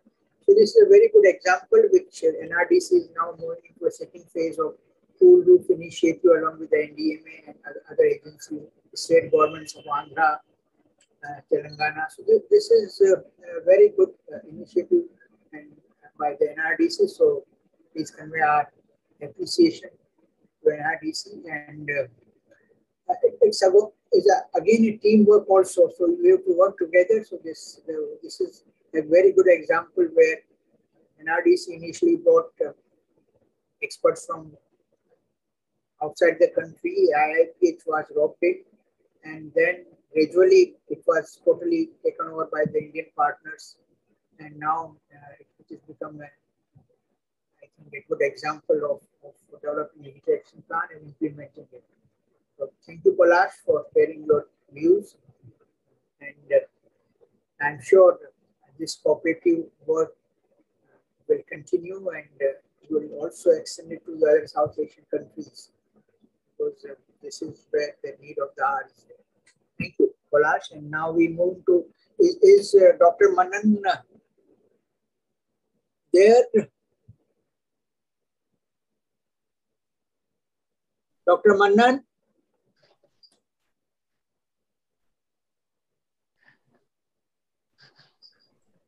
So we can't see him there. So okay. The difficulties.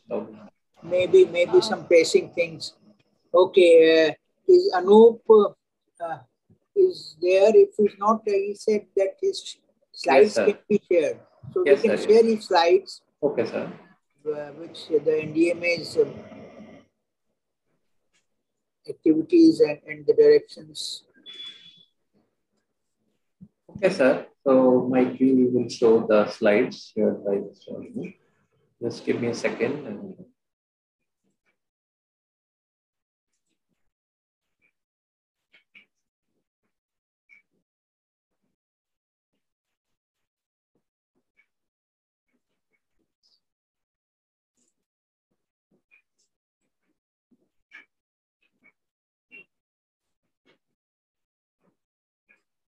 Yeah, thank you, Nimisha. So this is a presentation of Mr. Anup Kumar Srivastava, which I am presenting on his behalf about heat wave management in India. Next slide, please. The NDMA is an apex body which is responsible for the disaster management planning in the country with respect to the policy, and the narrative with respect to the disaster management is actually looked into by the NDMA. So NDMA is also at the forefront of the planning with respect to the heat wave management, as well as it issued guidelines for the heat wave management for developing the heat action plans. So India with 1.4 billion population is one of the most populated countries in the world, and where we have 31% people living in urban and 69% living in urban areas. So urbanization is on rise in India, and so are the heat wave events also rising in India. And also globally, heat waves are rising because of the rise in average global temperature due to the heat waves, due to the global warming. So we also find increasing urban heat islands. And so in India, if you look at the trends of the heat waves, so there were only 9 states which were reporting in heat wave related events in 2015. And now it has spread to 23 states by 2019. So tremendous rise in terms of the heat wave geography also. So one part is the rise in number of heat wave events and also rise in heat wave geography. So this is like, affecting all across the country mostly. And this is something which is very clear evidence of the need for adapting to the heat stress and actions for the heat management. So these are figures with related to heat wave deaths. So it caused more than 25,000 deaths. These are reported deaths, but however, the number is much more compared to what is being reported as heat wave deaths in India. Next slide, please. Next slide. Yeah. So the challenge and the issues with respect to the lot of, as I said, that a lot of mortality happens due to the heat waves.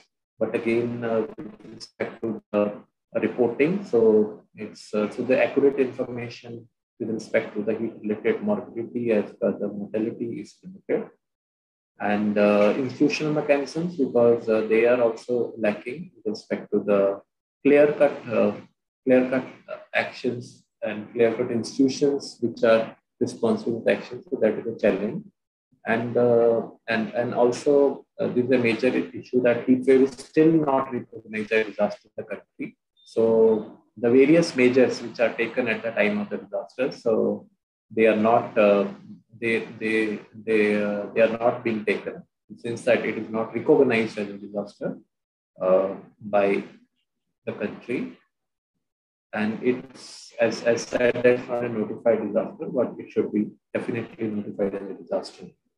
Next, please. So I think this was a game changer when NDMA first issued for preparation guidelines for preparation of the action plan, and which are being periodically revised through its annual workshop. So these guidelines are further revised, looking at the ground experiences, feedback from the experts in 2017 and 19. And NDMA has been very active, and Mr. Anoop himself has contributed a lot with respect to the guidelines and the workshops which have been held, and a huge success in terms of engaging with the stakeholders.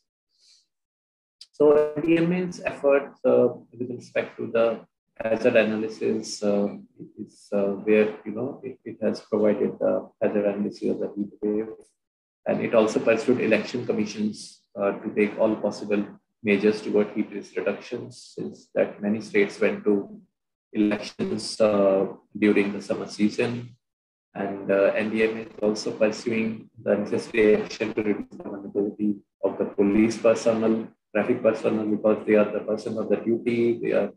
They are on the roads, and in the midst of the vehicular emissions, both air pollution and also creating urban heat islands. So this is a step which has been taken by NDMA, and they have also developed and shared the rural fire mitigation plans in wake of rise in the forest fires with respect to the heat waves. So this is an important step which has been taken, and also NDMA issued special advisories with respect to the heat stress, because heat stress is not something which is obviously which is not only outdoors, but a lot of indoor heat stress is due to the housing conditions, and as said earlier, due to the availability of the amenities and their location. So NDMA has worked very proactively in this area. Next, please. So NDMA issues seasonal outlook advisories. It has done the review of heat wave preparedness through video conferencing last year as well, and this year as well. And in terms of mitigation measures, they have launched a cool roof challenge, which is and also nudging cities to get the cool roofs being adapted by the various housing authorities and the low-income groups. So to partner to identify and work with the partners to mitigate the effects of the rising heat. So this has been quite successful. And NDMA has a lot of IEC campaign material where it has come up with the videos and also the advisories which have been on the posters, which have been widely disseminated and available on the NDMA website. Next, please. Yeah, and recently it also developed a manual on house owners' guide to alternate cooling solutions. So this manual actually provides what are the various possible solutions with respect to cooling the roofs, and it's a very useful manual and available on the NDMA website. Next, please. Yeah, and I think this impact slide, which talks a lot about the hard work and also the persuasion which has been done by the NDMA with the respective states and districts and the cities in bringing down the mortality, though the heat wave is affecting more states. So the mortality has been brought down. So that this has been, I think this is a global example which NDMA has done in terms of reducing the mortality with respect to the heat wave. So this was a brief presentation on the NDMA work with respect to the heat waves done in India. So I will request you to check the websites. A lot of reference material, guidelines, as well as the IEC available on the NDMA website. So with that, I'd like to just close this presentation on behalf of Mr. Anup Kumar. Thank you.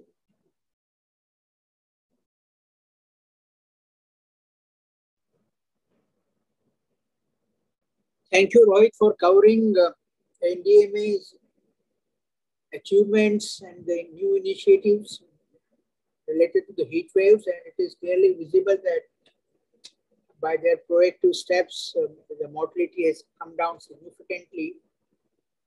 And they are also working on the cool roof initiative and many other, and proactively identify the potential areas where heat waves can lead to mortality, like when the elections were taking place or the police personnel. So this is a very good example where by taking leadership at the national level and guiding the states, they have been able to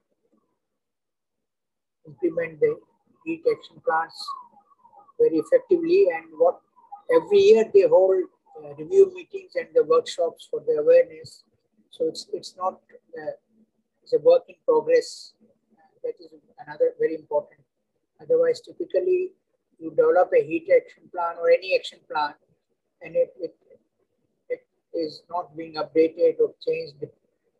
So this is a very, very, I think, progressive action on the part of NDMA, the results of which are very evident. I'm sure other disaster management agencies in the region can learn a lot from it. So now, if Dr. Manan is not there, we are to the final presentation. We have with us Mr. Rameez Khan, sir. Okay, so please invite him. He represents Red Cross. So this is the one organization which across the countries world over have been working at the ground level. So this is very important because rural areas and many of the remote areas which get affected by heat waves, I think that Red Cross can play a very important role. Thank you. To introduce Rameez, Mr. Rameez Khan is an urban sustainability and resilience building practitioner and a researcher with over 10 years experience working in at least 25 cities and their respective local governments across Asia. He's currently working with Red Cross Red Crescent Climate Center as an urban advisor and supporting the team in urban actions on heat, forecast-based financing, coastal resilience, and water and sanitation. Over to you, Mr. Khan. Thanks, Professor Tyagi. Thanks, Nimisha, for the introduction, and also thanks to the other panelists and Mr. Rohit Magotra for giving me this opportunity to present our various work that we have been doing in the region. But Nimisha, would you mind to share my presentation? Because as I told, I've got some technical glitch. I can share my screen somehow.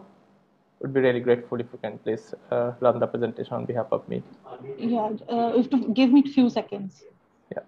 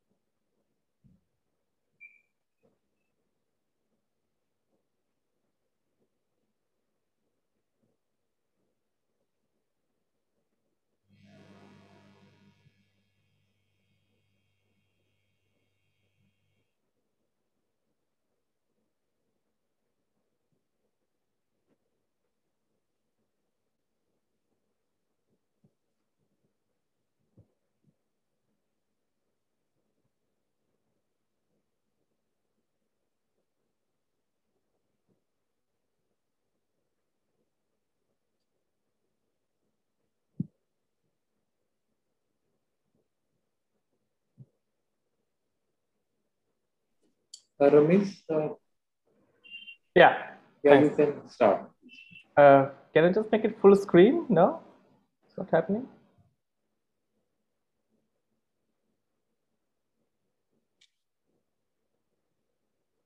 Yeah, give me a few seconds. Let me try.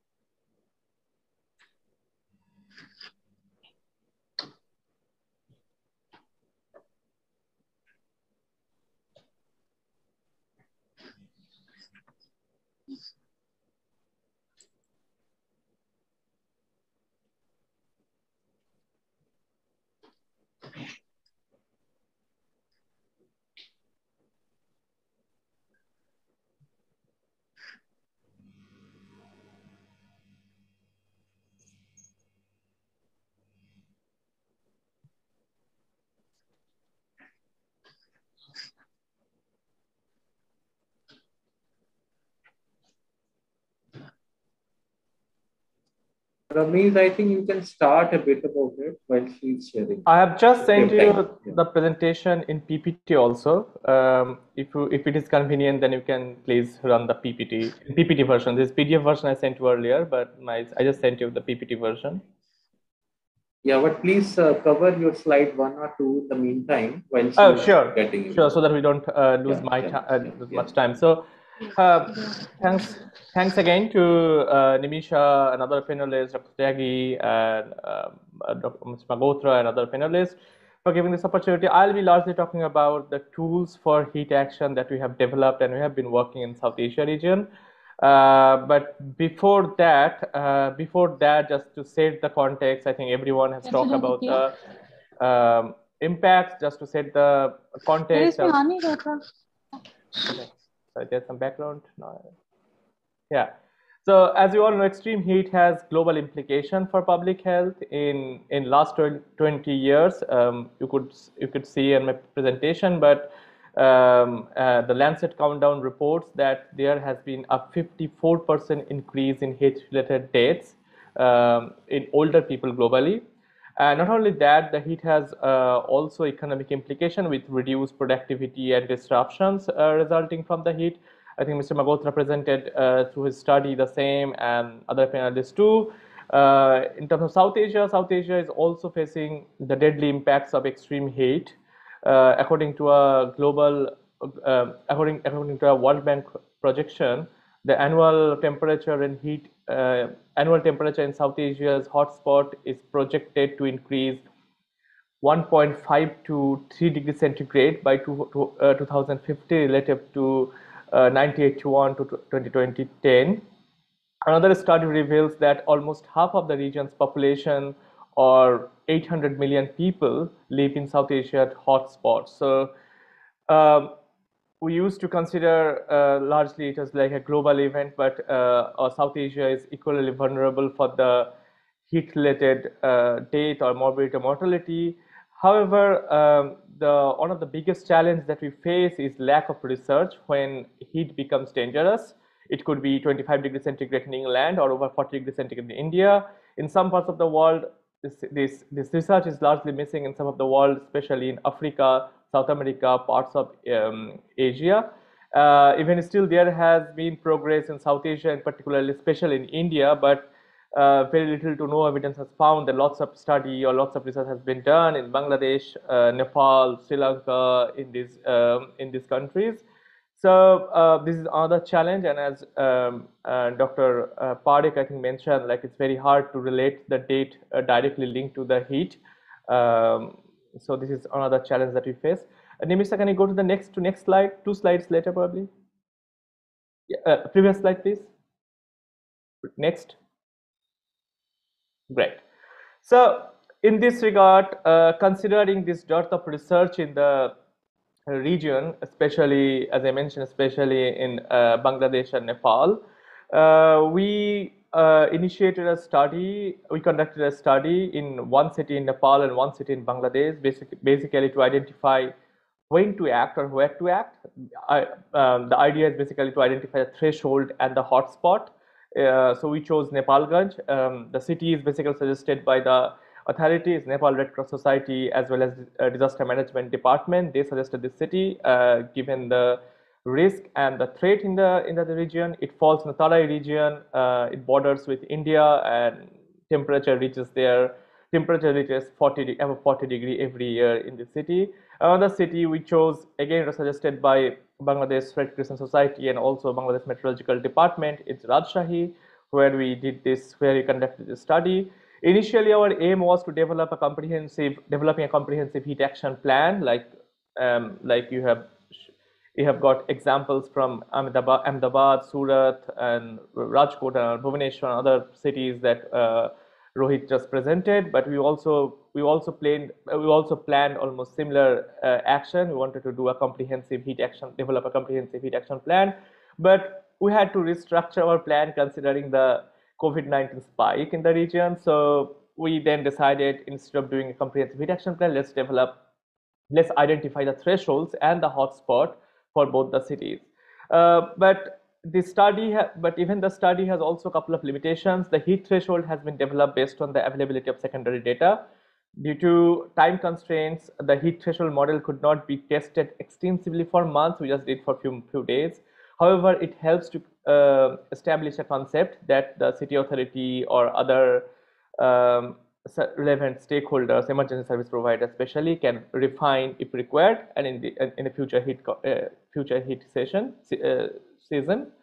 Another limitation that we faced due to sudden spike in COVID-19 cases in the region and the strict restriction induced to curb the pandemic, an extensive survey or other participatory exercises to coordinate the impacts and exposure finding from the secondary data analysis to corroborate the impacts. To corroborate the impacts and exposure findings that we have got from the secondary data analysis could not be performed.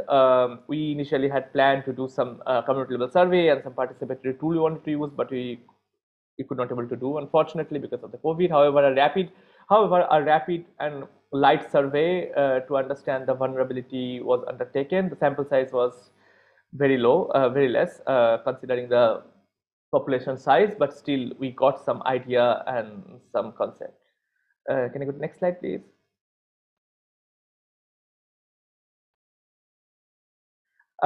So we did, as I mentioned, we did for 2 cities, one in Rajshahi and Nepalganj. I'm just presenting one case study for Rajshahi.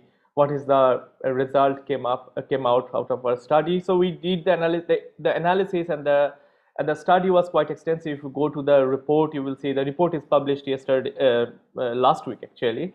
And I will share with you the link. So if you want, you can go through the report and you can see the entire methodology and the study that we have done. And we came to this result that extreme heat in Rajshahi is 38 degrees centigrade. Is the maximum daily temperature in Rajshahi city, and it become an extreme event if it touches 38 degrees centigrade. But when authority needs to start taking actions, when temperature, humidity, and heat index, which starts impacting the vulnerable community in Rajshahi, when temperatures reaches 41 degrees centigrade, humidity is minimum 8% and heat index is 41 respectively. That is the time when authority needs to start the corrective measures, basically the mitigation measures, short term, mostly short term. So that is one of the results in terms of threshold that we found. Next slide, please. In terms of hotspot, as you can see, ward number 4 and 28 are the highly vulnerable, followed by wards 19, 14. Yes, this is the one. No, this is the one. Yes.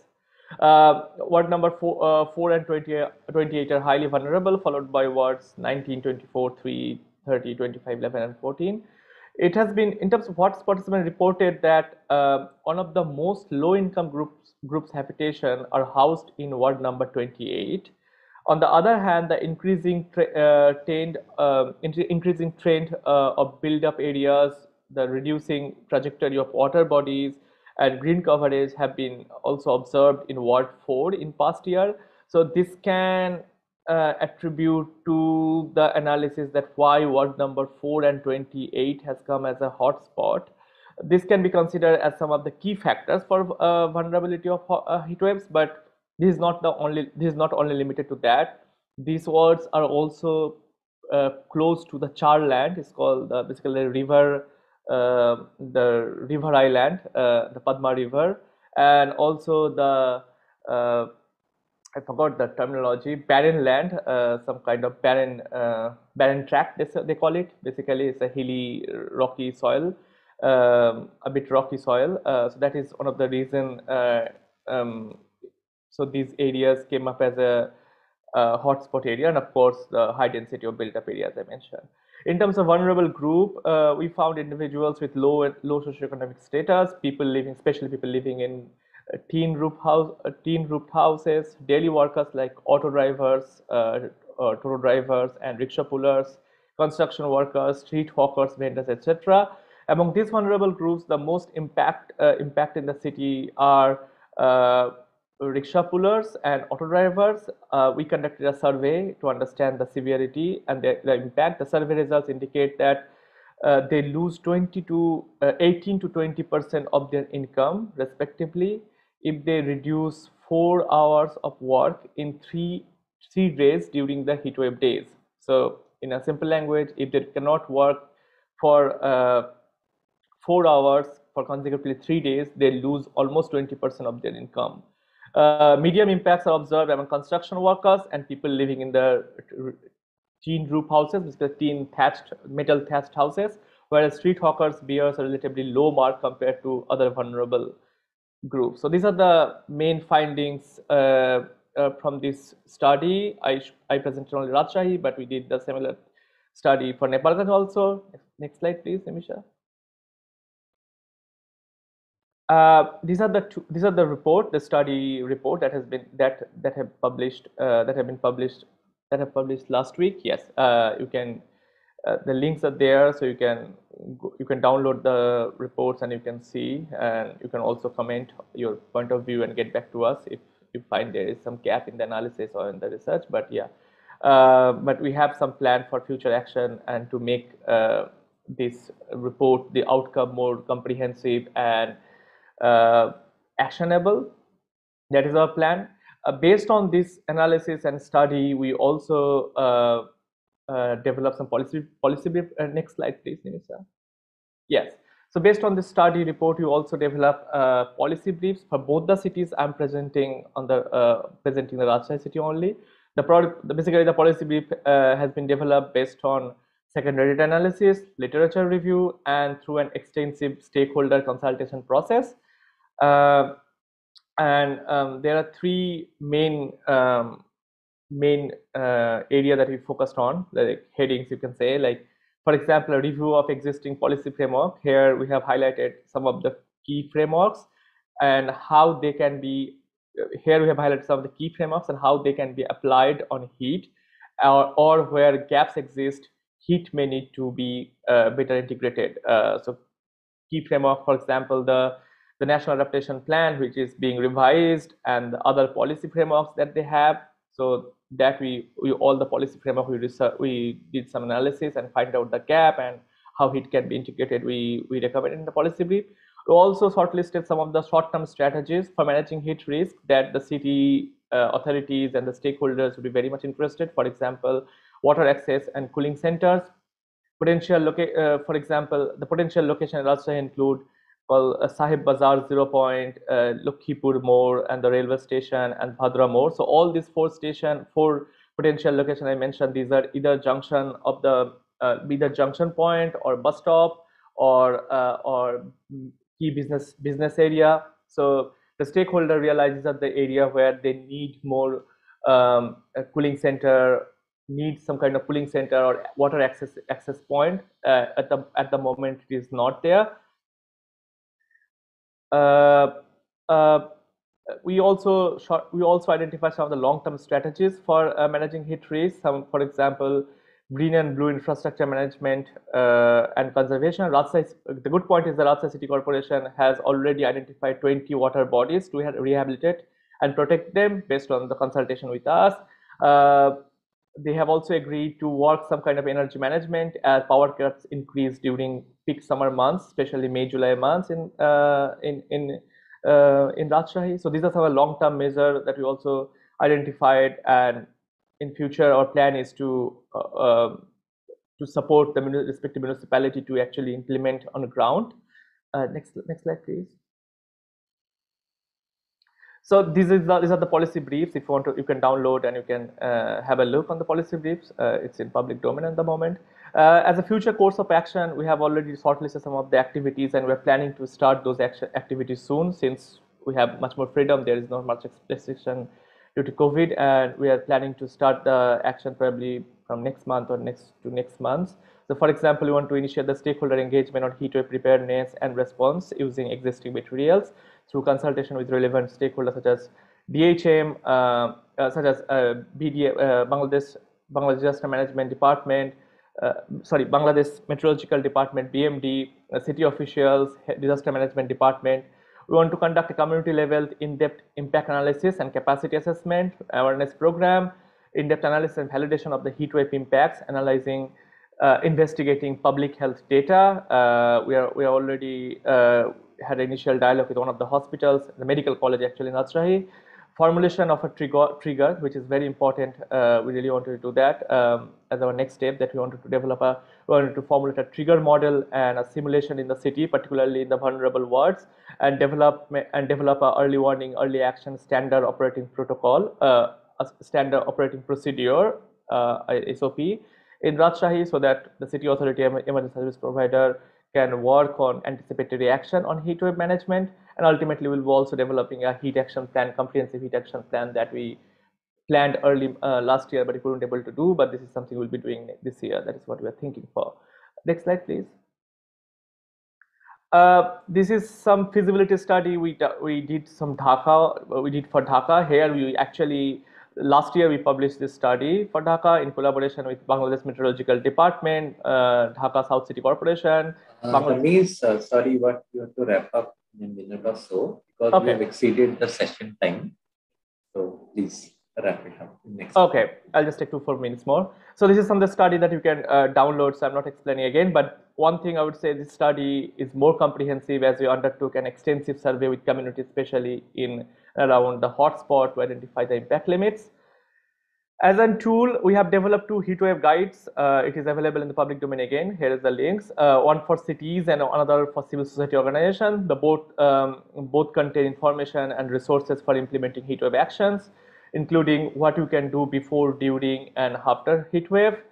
Lastly, a heat communication plan that has published actually day before yesterday, and it is gonna be promoted by ICLE South Asia, I think, end of this week. This guide is designed primarily for the staff within the city government who develop and implement adaptation and response strategies to reduce the impact of extreme heat. Here is the link you can download again. This is a practical guide let me clear it out. This is a practical guide to understand the key components of the effective public communication plan, mostly the 4 key components: access, relevance, and understanding, and action. A set of recommended actions is included in each section, so you can find what the city government can do. This guide can also be used for other organization institutions who want to work on reducing the heat impacts on the public and involving large-scale communication. We also develop a set of campaign material. Can please go ahead, Nimisha? Next slide, please. Next slide, Nimisha. Next slide. Next slide. I already talked about this guide. And that is what I was talking about, the heat communication guide. You can download it from this link, and these are the 4 key components I mentioned. Next slide, Nimisha, please. These are the set of campaign material that we developed basically for awareness program. There is a set of posters, a social media post for Twitter, WhatsApp, Facebook. These campaign materials are available in public domain also. If you need, you can just write to me. I can share it with you. These awareness materials are published in English. These are available in English, Bengali, and Hindi. But yeah, we can develop another language too. Next slide, please. Next slide. Next slide. Yeah, we have also developed some educational video, whiteboard explanatory video, for example, how to recognize the sign of heat illness and what kind of first aid that you can provide. So this kind of educational video we have developed also. There are 5 or 6 in total. These are also developed in English, Bengali, and Nepali.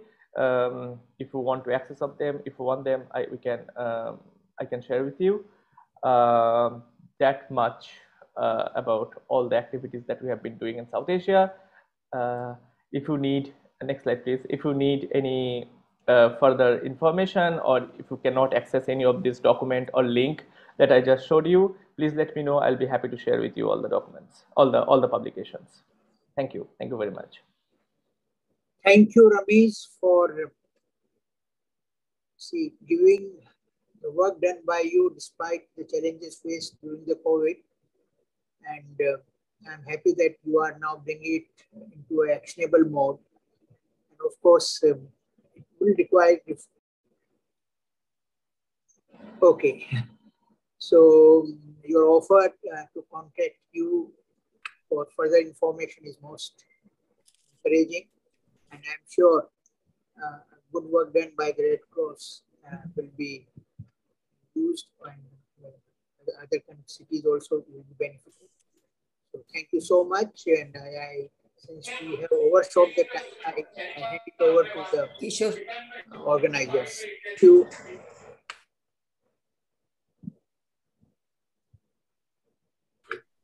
Rohit? Yes, sir. Nimisha, you can. Nimisha, sir.